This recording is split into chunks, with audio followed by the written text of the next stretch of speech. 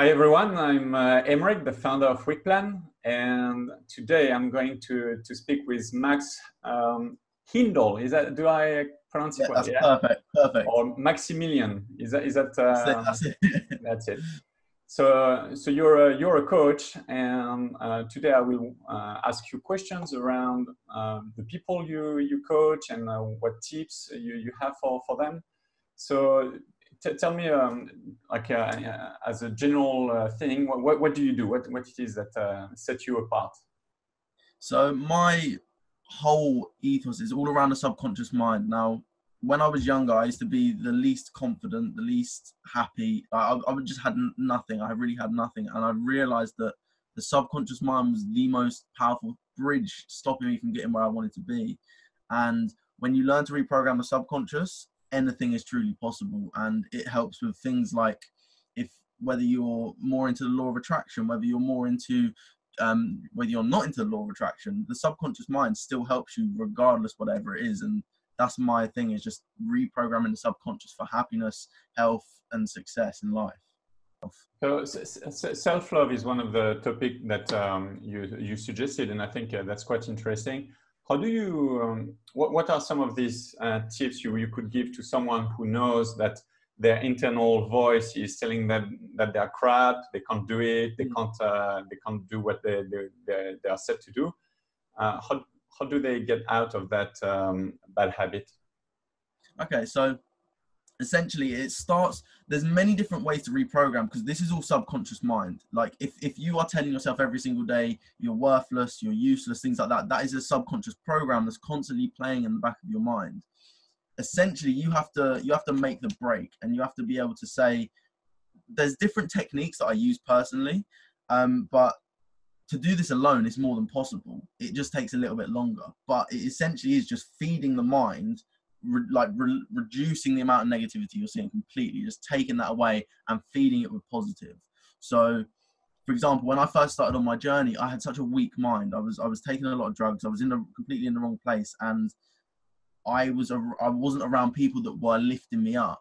So I had to cut all the negativity, and that's where I started listening to audiobooks, positive videos, affirmations, meditations, things like that, so that all I was taking in was positive. And that was probably the easiest thing for me, because I couldn't take the negative. If someone told me it's not possible for you to make it, I'd be like, oh, is it? Is it not? But then when I'd start to listen to people like Tony Robbins and stuff like that, I'd start to take in their information. I'd be like, why is it not possible? And it just changed your thinking. But there's loads of different ways, and the biggest one is if you can set yourself an alarm. I said this on my previous video on YouTube. If you can set yourself an alarm every single day for maybe 3 or 4 times a day to just say I love myself, just to remind yourself and get yourself into a habit, eventually habits run your life. We run 95% of our life through the subconscious, through habits. And if you're telling yourself every day at 10 o'clock, 12 o'clock and 3 o'clock, I love myself, eventually it will just become a normal program for you.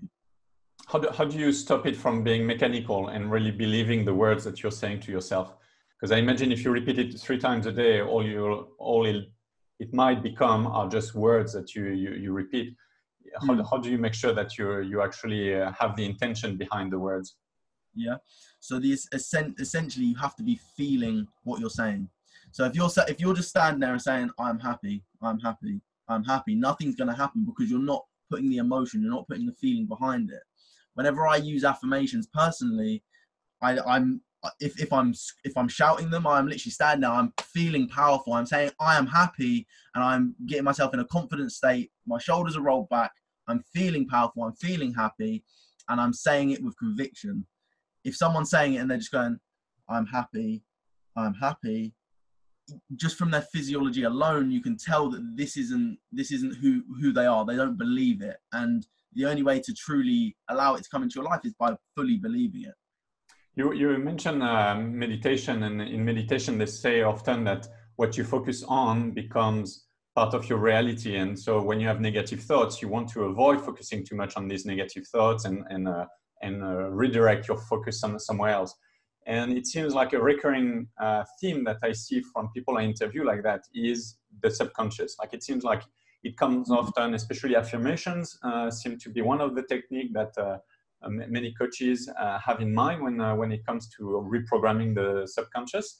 What are the other ways that you can change your subconscious, your beliefs, and things like that? So, I mean, there's multiple different ways, because I'm studying NLP right now, and there's many different techniques that it's essentially, it's all about the 5 senses. If you can change your senses towards a feeling, so there's many different techniques, from removing bad feelings to quitting bad habits to installing new habits. Essentially, if you can use more senses in what you're doing, so things like visualization, meditation, but the easiest one that everyone has the capability of doing is getting yourself into theta. So we have different brain waves. We have alpha, beta, theta, delta, gamma. And so naturally, every single person goes into theta. They go beta, which is a waking state, then to alpha, which is a more calm, relaxed state, then to theta, and this is a hypnosis state, a very deep meditative state. But every single person goes into this every single morning when they wake up, and every single evening before just as they are going to bed. So essentially, this is what I just did this morning, because it's now 4:40 in the morning, and before, I always give myself at least half an hour before if I'm having a meeting, if I'm going to the gym, whatever it is, I always give myself at least half an hour to an hour to do my meditations, to reprogram my mind, and to just feed my mind with success, happiness, love, whatever it is. And so this morning, what I do is I listen to videos. They have binaural beats on them, which are just another way of, they're just a great tool that I use. And then I'm watching like successful videos, and they're inspiring me. Then I listen to motivation, and because my mind is still going from theta to alpha to beta, I'm essentially tapping into the pure source of theta that we all have. We all have the ability to use this. So the first thoughts that you think in the morning, if they are negative, you're likely to have a negative day. If they are positive, if they are grateful, if they are empowering, if they are happy, then you're likely to have a much more positive, impactful, and happy day. So the biggest and most useful one I can use is gratitude. If you can feel grateful in the morning, you can have whatever you want, because essentially the act of gratitude is you're receiving something. Like, for example, if you went to a restaurant and someone bought you a drink, you'd say thank you, and that's just normal. That's how we use the word thank you. So if you're just saying thank you to the universe, to whatever you believe, whether it's a higher power, whatever it is, if you're just saying thank you just out loud, or you're saying it in your mind and you're truly feeling grateful, and you're just sitting there and saying, I'm so grateful for everything in my life, you're putting yourself into a state of gratitude. And in theta, it's a much more susceptible state for you to absorb, and you're absorbing gratitude into your subconscious. So that's interesting. So to recap, really, it seems like your first thoughts in the morning are really important, and you should focus them on things that are positive.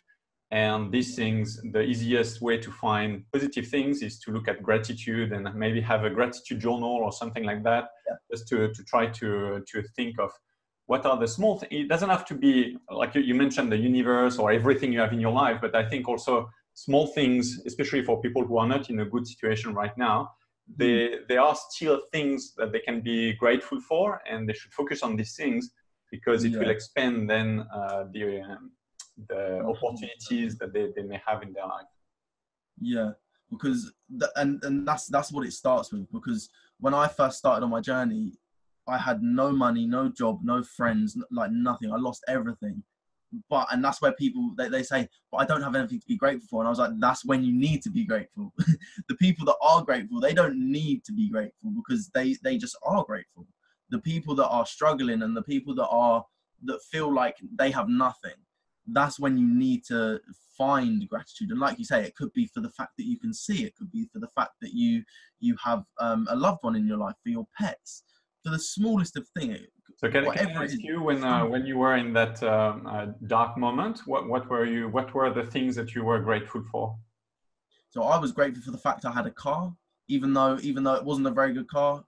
I've still got it to this day, and it's lasted me for as long as possible, and I'm very grateful for things like that. I was grateful for the fact of my mindset and where I wanted to go. Now, I wasn't in the strongest place. I didn't have a strong mindset, but I knew my vision, and I knew that's where I want to be. And if I can think that enough times, eventually it's going to happen. I was thinking, you know what, I'm grateful for that. I'm grateful that although my family completely split in half and I lost a lot of my family, I was grateful for my mum and my sister because they were the two people I had in my life. I was grateful for the fact I could see. I was grateful for the fact I could breathe. I was grateful for the fact I could make choices in my life. I could walk, I could talk. And it really is, like you say, the smallest of things. If you can be grateful for them, then you can have more to be grateful for. Nice. That makes me jump to the next topic, which is purpose. You mentioned that you had a very clear vision, and it kind of helped you through this moment. How did you get to find your purpose? Especially you're younger than I am, and Yeah. purpose took me a while. What helped you? What are the things that got you to where you are? Yeah. So for me, it was trauma. It was life, and then it just smacked me down so hard that I didn't really have a choice. So from a very young age, I used to live at home with my mum and my dad and my sister, and my dad was very, very aggressive from a very young age. And I'd come in and the house would be smashed up, the kitchen would be smashed up, there'd be glass everywhere, and I was used to this. Then fast forward to when I was 17, 18 roughly, my dad called me up one evening while he was drink driving and told me he was going to kill himself. Then all I heard was like glass smashing, and I assumed that he crashed the car and killed himself. Then fast forward another few months, he would just go crazy at me and my friends if we were ever around the house. And then fast forward another few months, he beat up my mum, and it just pretty much sent us into a spiral. I was at this point taking a lot of drugs. I was taking cocaine 3 or 4 times a week, drinking all the time, smoking loads of weed. Like I was just in the wrong place completely. And it took me getting to the point of in my bed, I was sitting there shaking, no muscle on me at all. I was so thin, so skinny, and I was sitting there shaking. I sort of said to myself, I was like, I need to somehow make a change. And after all the shit, all the stuff that I realized, I was just thinking, I'm following my dad's footsteps. I'm being a builder. I'm drinking all the time. I'm getting angry all the time. I'm doing this. And I was just not going in the right place. So I just went, what can I do that is the complete opposite of what he's doing? So that's when I started to stop the drugs. And then since I haven't drunk a drop of alcohol for a year now, and I've stopped smoking and all of that, and I start meditating. So just the complete opposite to who I was before. How did you find the source of education or inspiration to know what you should be stopping and how to stop it? So this was Tony Robbins, and Okay. I will forever be in gratitude to Tony Robbins because I don't know how I came across him. I really don't have a clue. I started to watch a few videos on the law of attraction, and I got the book The Secret, and then I found Tony Robbins because I saw meditation. I watched the Tony Robbins video. He said he meditated, and I was like, if it's good enough for him, it's good enough for me. So he was one of the people that really impacted my life in a way that was like, you need to surround yourself with positive people. You need to stop complaining. You need to stop this. You need to start doing this. And that's where I just thought, if I want to live a successful life, I want to live a great life, I need to change what I'm doing because I'm not living a great life. And there's no way if I continue doing what I'm doing that I'm going to live a great life. So I just started implementing everything he was saying. Then I went to one of his events and I manifested a free ticket to his event, a completely free ticket. And they're like £700-800. Someone just gave me a ticket and I was like, oh my God. I was like, the law of attraction works. And yeah, as soon as I went to that, it's just been every day. It's just slowly breaking me down to cutting out the alcohol, cutting out the drink, cutting out the negative people, cutting out the toxic people. And I'd really only say the beginning of this year is when I've been starting to get around better people. I've been really improving my life. I've been really impacting other people's lives. Although I've been on my journey for 3 or 4 years, this has probably been the most breakthrough year, and 2020 is probably hopefully the biggest one. Nice. Thanks for sharing that. I imagine it must be hard when you have a lot of negativity around you. You were talking about your father, to detach yourself from the negativity. I mean, imagining some of the friends you had at the time were probably not as positive as you wanted. how do you detach? How do you make that break? So you have a choice in life. Realistically, we have a choice to stay where we are or change it. You have that choice. And a lot of people have said to me, but do you not want to see your dad? He's your dad at the end of the day. And I said, yes, he might be my dad, but just because he's related to me doesn't give him the right to be negative, to be toxic, and to tear me down. So sometimes it's the hardest thing. It is a hard thing to do. If you've known, like my friends I grew up with from school, and they were my friends for 17, 18 years, and I just broke away from them. I haven't seen them for 2 or 3 years now. And that's due to me being strong enough to say, if I want to live my best life, I need to just go. And there's no complaining about it. There's no but I want to help them make it. You can't physically help someone who doesn't want to be helped. And bearing in mind at that time, I had a very weak mindset, so I couldn't help someone that didn't want to be helped. Especially even now, if I offer them the help, if they don't want it, that's perfectly fine. I don't expect them to want it, but at the end of the day, you have the choice. And if you want to live a great life, if you want to live your best life and you want to be happy, you need to stop doing things that people want you to do that don't make you happy. So for example, for me, going out to a club and drinking didn't make me happy. I did it because everyone was doing it. When I started to become self-aware and started understanding I don't enjoy it, the next day I feel like the worst. What's the point of me doing it? For me, it was logical. I started to see it and think, I don't like drinking. I don't like going out partying. Why am I doing it? And that's the thing. Some people do like to do that. So if you do like to do that, that's not a problem at all. Like we are all different people, but it's becoming self-aware and understanding, are you doing things for the sake of doing things, or are you doing it to genuinely make you happy or make you grow? So is that what you describe with strong mindset versus weak mindset? A strong mindset is someone who's willing to say no, so that they focus more on the things that they know will make them happier? Yeah, I think it would be someone who's self-aware. A strong mindset is self-aware because, yeah, at the end of the day, if you're self-aware, you know, I'm doing this for the reason it's going to make me happy. For example, someone who likes to skydive. I'm going to skydive because I know it will make me happy. Whereas someone who's maybe scared of heights would say, I'm going to skydive because it will help me overcome a fear. Initially, it won't make me happy. I will be so scared up until we jump out. But eventually, I will lose that fear. So essentially, you are growing. And if you're happy in life or you're growing in life, eventually the growth will make you happy again. So whether it's listening to an audiobook, I listen to audiobooks over and over and over and over and over again. And I even when I left school, I could barely read. I literally had the reading age of about a 15-year-old. I just couldn't read. And now I've got a bookshelf of, I don't know, maybe 5, 6 books that I've read, but I listen to audiobooks constantly. I'm going through courses that I'm reading all the time. And yeah, what it comes down to is if you're willing to be happy or you're willing to grow. I see. And self-awareness, how do you develop that? I'm guessing meditation is a big part of self-awareness. Yeah. So meditation is one great part of it, but clarity on who you are first. So in my courses and when I work with people, I tend to go through things like, it's called an Enneagram, and essentially it's a personality test and it deviates who you are as a person. When I figured out who I was, I understood that I am an optimistic person. I am someone who can be very energetic, and I am someone who can maybe be doing too many things at once. When I understood that, I was like, okay, let me cut back on the things that I'm doing, focus solely on one thing. And that was a big driver in my life. And I realized, okay, so now I know who I am.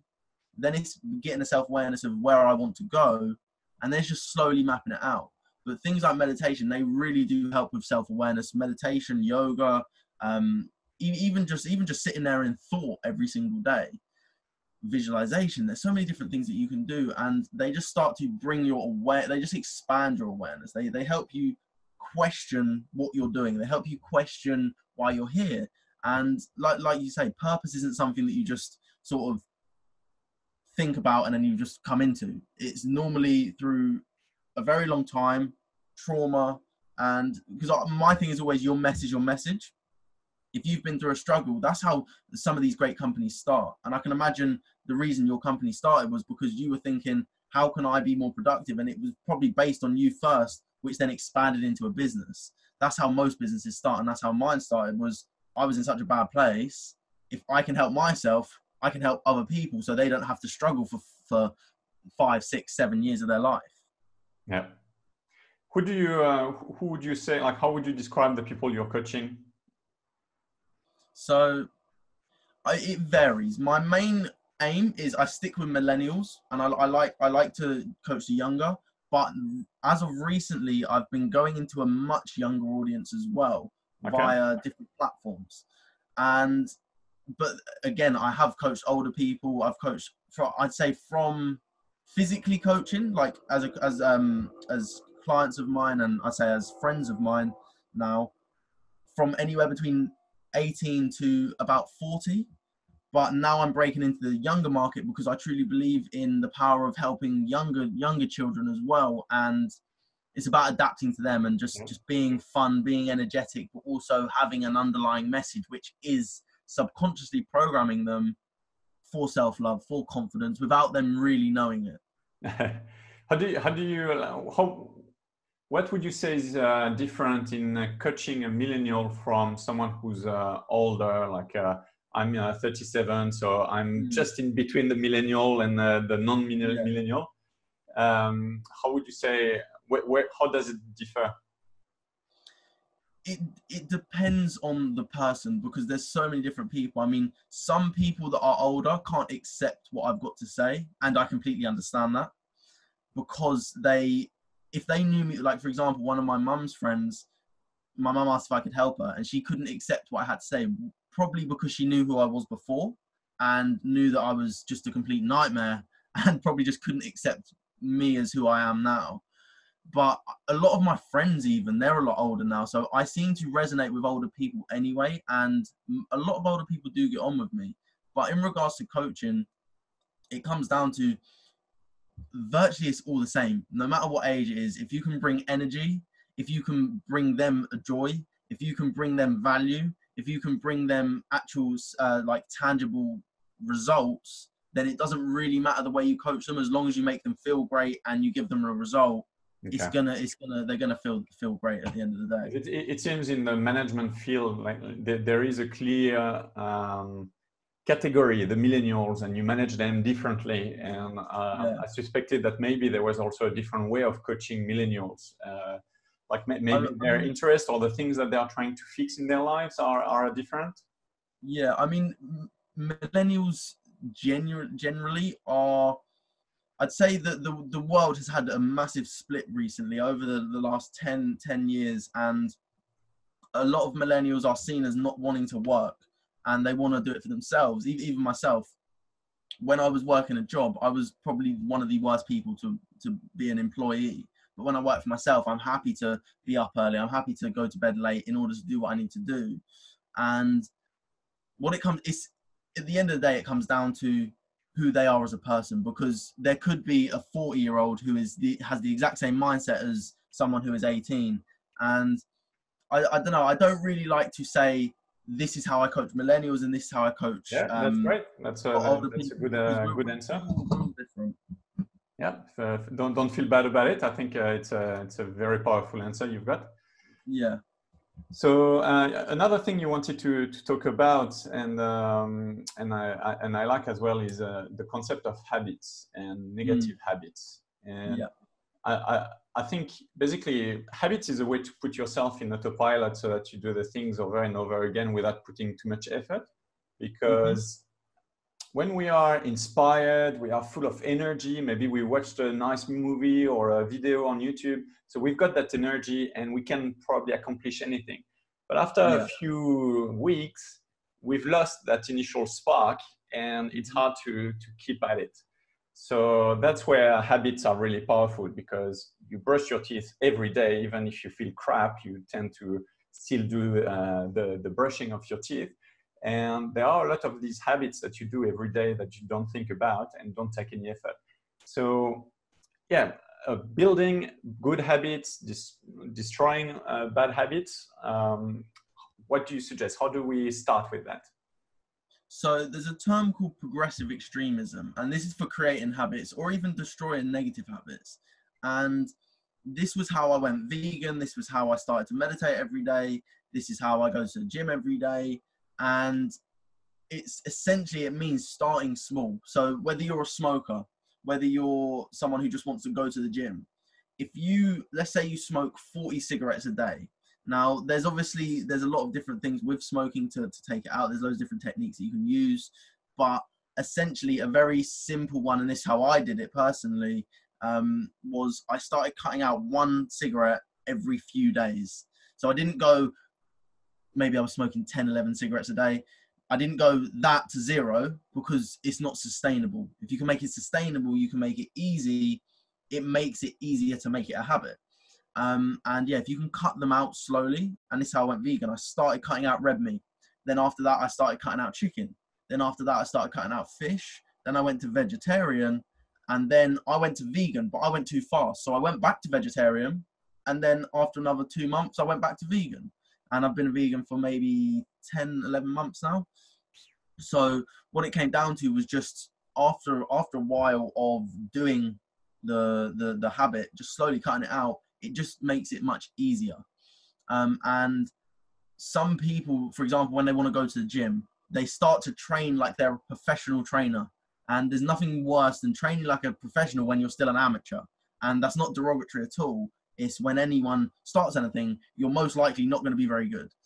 And you just have to get into the habit of doing it and improve.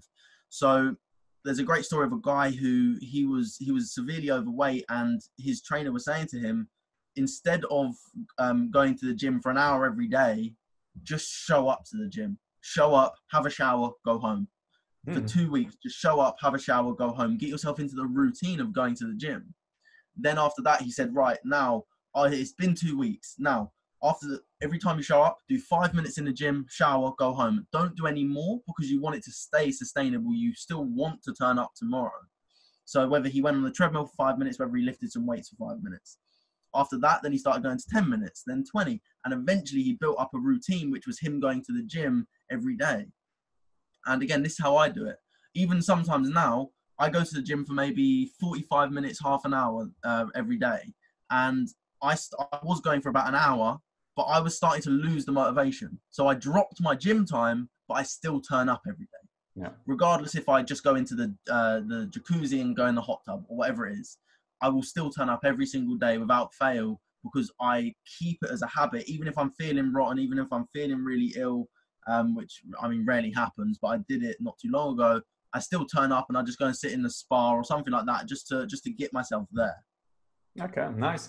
Like this concept of momentum as well is important. When I started working on my business on the side, I was working full time, and if I stopped working on my business for 1 week, 2 weeks, it would be super hard for me to come back into the mindset of working after hours and all that.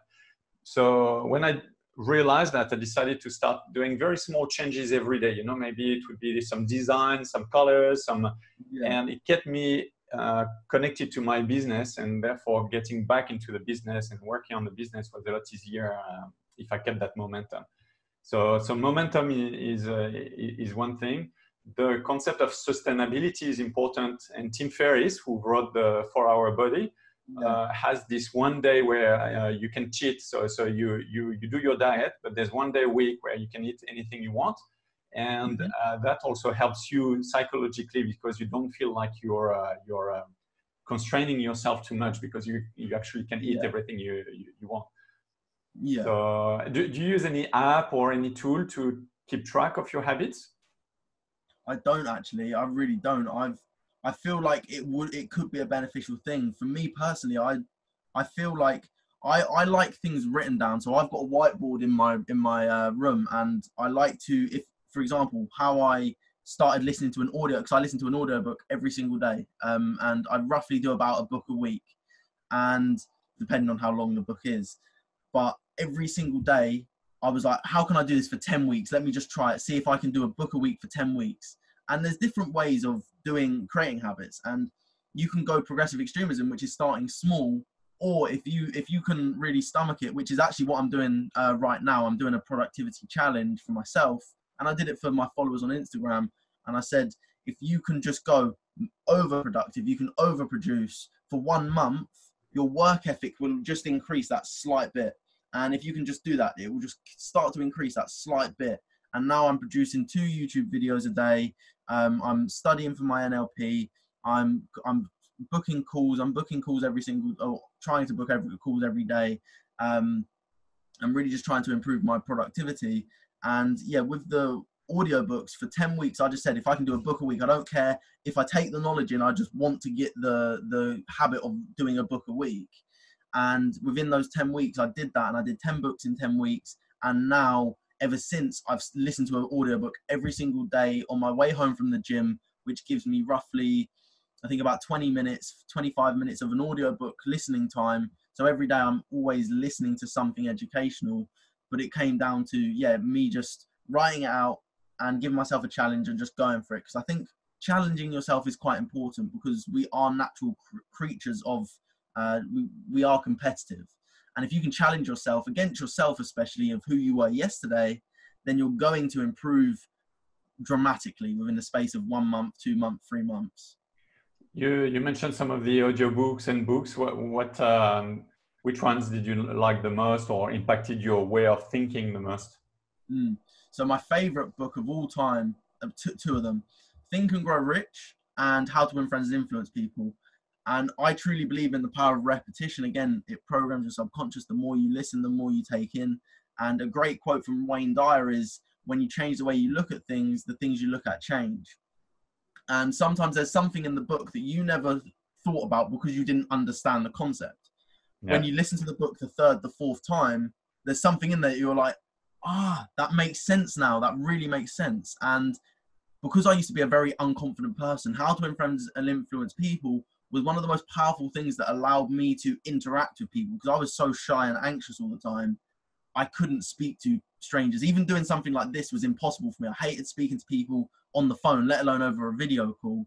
And that was probably one of the biggest books that impacted my thinking and how to interact with people. But Think and Grow Rich was definitely one of the books that helped me with my vision and understanding that if I want something, I can have it. It may take 1 year, it may take 10 years, it may take 20 years. But if you have that burning desire, you have the hunger for it, you will get it eventually. So coming back on the influence your, what's the full title? Is How to Influence and Make Friends now? Yeah, How to Win Friends and Influence People. Okay. What are I've read it as well, and I didn't feel impacted by it the first time I read it. What are some of I remember some of the things, like the sandwich, I think, where you say something positive, then something negative, then something positive again, when you want to give feedback to someone. What are the tips that you read from the book that you've applied instantly? Yeah, so there's quite a few psychology tips in there as well, things that they actually use in NLP, which I've understood. And there's things, for example, of being genuinely interested in another person. And like some people, you overlook it and you really don't think about it too much. But when you're genuinely interested in someone, you don't talk about yourself, because people like to talk about themselves. We are selfish by nature, and that's not saying everyone is selfish, but we just like to talk about ourselves. If someone asks us, what's your biggest achievement? You can ramble on and on and on, not because you like to talk about it. We are the most important person in our lives. Yeah, exactly. And if you can be genuinely interested in that topic, now it doesn't mean you have to be a master in the topic. Like, for example, in the book, there was an example, and I believe it was the child. I can't remember the exact who the character was who was talking about it, but he was the guy who was seeing his mum or something like that as a relationship or whatever it was just interested in the fact that the boy was very interested in boats. And he was like, oh, he's really interested, blah, blah, all of this. And the mum said to him, she was like, he doesn't know anything about boats. He just knows that you're interested about boats, and you now like him because you're interested about the boats and you're talking about what you want to talk about. And then a great other example is never argue with someone, even if they're wrong, especially if you've met them for the first time. And this was a great concept, depending on what they're talking about. Because, for example, say someone was saying, that's a green light, and you're like, no, it's a red light on the traffic lights. Like there's within reason. But if you've met someone for the first time and straight away you're saying, no, you're wrong, their immediate preconception of you is, I don't like that person. Because even if your family members start saying you're wrong, initially you're probably thinking, I don't even like you. And you think that straight away, don't you? But obviously when they're your family, give yourself about 10 minutes, you come back around, you're like, okay, I do love them. But if you can just say to people, okay, yeah, I agree. Even if they are wrong, they're eventually, or you can even challenge them and say things like, oh, that's an interesting idea. Let's study the facts. And that was in the book as well. Let's study the facts and see what the actual facts are of this topic, and then not making them feel bad for being wrong and saying, oh no, I thought that before, I generally thought that as well until I heard this concept, and things like that. So it's just about understanding people, and there's little tricks that you can use. For example, the way you talk, the gestures that you move, your tonality of voice, matching and mirroring people. So for example, if someone's sitting like that and you're having a conversation, if you're sitting like this, you're not building rapport with them. If you're sitting in the same way, if you're talking in the same voice as much as possible, then you start to build better rapport. And the better rapport you build with people, the likely you are to build relationships, friendships, business partnerships, whatever it is. And I think that aspect is true in both ways, where the more interested you are in the person and the conversation, you tend to actually mirror the person without realizing it. So there's this thing where you can actually consciously say, okay, I'm going to do what that person is doing, so that she feels that I'm as interested as that person. But the other way around is also true, is that if you genuinely are interested in the topic, you'll catch yourself being in the same position as the other person. So so I found that it goes both ways. Definitely. I mean, there's so many different psychology tricks that you can use in order to create and sustain better relationships. And yeah, when you start to understand them, I mean, there's so much that I've learned with NLP, and we mirror other people. Like you say, we do naturally do it. And there's a great thing that a lot of like speakers do when they're on stage, and they all say, put a circle on your finger and now put it on your chin, or like that. And everyone copies them and puts it on their cheek. And he's like, are you seeing that you're like, this is your chin, you know this is your chin, but you're copying what I'm doing. And loads of people do that, and they're all like, why did I even think of that? When you start to become more self-aware, like whenever I hear that, I'm straight on my chin, because I know I understand it now. And it's just one of those things. But we naturally mirror and match people that we're talking to, especially if we're in rapport, because that's how you keep rapport. Because if you start to break rapport in the sense of, if you were, every time you lean forward, I leant back, eventually you'd start to get slightly wound up in your head, and you'd be like, I just don't like how this conversation is going. Yeah. And so that's for the books. Who are your personal heroes? You mentioned Tony Robbins. Do you have other people that you look like they are role models for you? Yeah. So Tony Robbins, by all means, just a god in my life. I absolutely love that man. People like Jay Shetty, absolutely love his stuff. Going from, he came from a very similar background to myself as well. And I think that's what it is. It's relating to my background. Is Tony Robbins a very similar background when I listen to his story. Again, Jay Shetty came from a very similar background of drugs, just not in the right place. And then went to go be a monk, and now he's doing what he's doing now. And there's even other people, like, for example, Ellen DeGeneres. I absolutely love how caring and giving she is, and especially what she's been through. I think they're probably the three biggest impact. Even though they're all completely different people, they still impact me in different ways. So thanks a lot. It was a great chat. I appreciate you having me on. Nice to see your perspective on things, different from mine, but that's why I enjoy doing these things. Is everybody has different opinions, 100%. And Steve Covey has a great example where he says, when you have a group of people and 5 of them have the same opinion and 1 person has a different opinion, you have 4 people who are useless, basically. It's just the 2 differing opinions that are giving some value to the group, because it allows you to look at things differently. So yeah, thanks a lot. Amazing. And good luck with your venture. I think thank you very much. you're going to do great. Thank you very much. I really appreciate it. And likewise, I had a look at your website. I had a look at all that you're doing, and it's a brilliant concept, absolutely brilliant concept. Thank you. And I can see that you're already doing very well, and just see that in the future, all it can do is one incline. That's all it is.